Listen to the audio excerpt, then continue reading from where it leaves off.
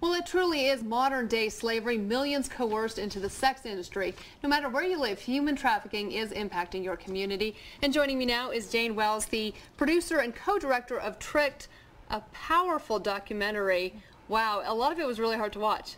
Well, yeah, it's a tough subject for all of us. It is. Why did you feel the need to share these stories?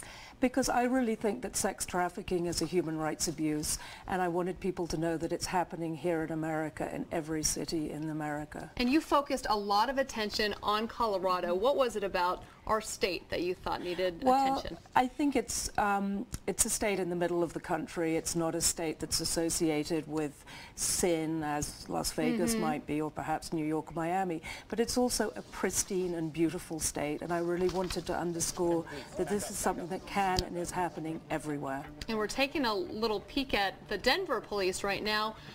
You said that they did so many things right. What do you think Colorado is doing so right in combating this issue? Well, one thing they're doing in Denver is that they're cycling in law enforcement officers to learn in the Vice Department about what trafficking is, rather than just doing enforcement and seeing it as prostitution. They're coming to really educate other officers that it is sex trafficking. Okay, and there were quite a few unsavory characters in the clips that I saw. A lot of Johns, a lot of pimps. How in the world did you convince these people to put their face and name on your documentary?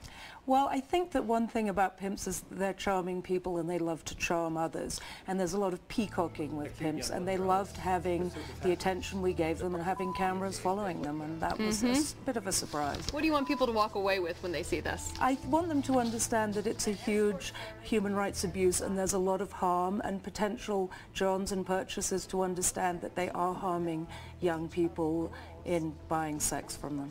Well, if you want to see clips of this incredible film, head to 3generations.org. There's also a couple more screenings in Colorado that you can go to. There's one in Littleton, April 8th, Louisville, April 9th, and here in Colorado Springs on the 15th. And all of the times and locations will be on the 3 Generations website. Thank you so much for first off doing this documentary and then coming here to talk to us about it. I appreciate it so much.